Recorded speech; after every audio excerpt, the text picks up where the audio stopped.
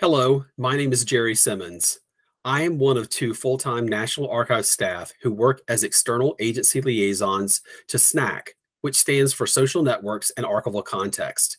My colleague, Dina Herbert, and I participated in a number of SNAC programs, but our primary focus in the cooperative is the administration of the SNAC school.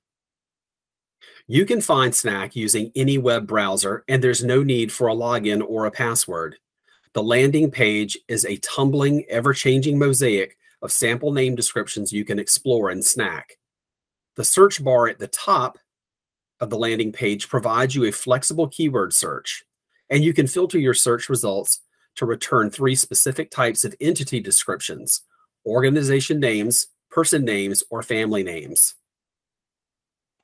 SNAC officially began its work as a fully formed archival authority cooperative in fall 2015.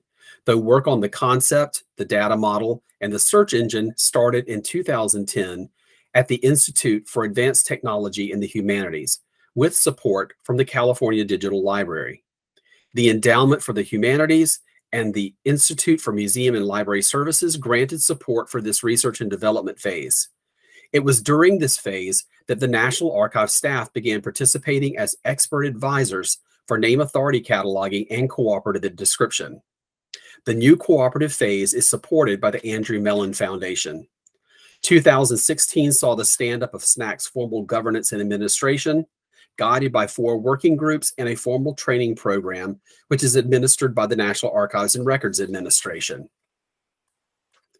As of January 2023, SNAC has 450 registered editor partners, including some as far away as Brazil, Argentina, and India, who cooperatively develop descriptions for creators of a wide variety of archival and cultural heritage collections found in repositories around the world.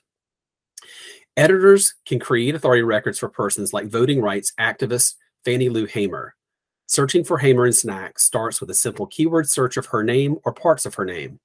Hamer's SNAC record includes a high-level biography note, then a list of related archival resources with a contextual descriptor.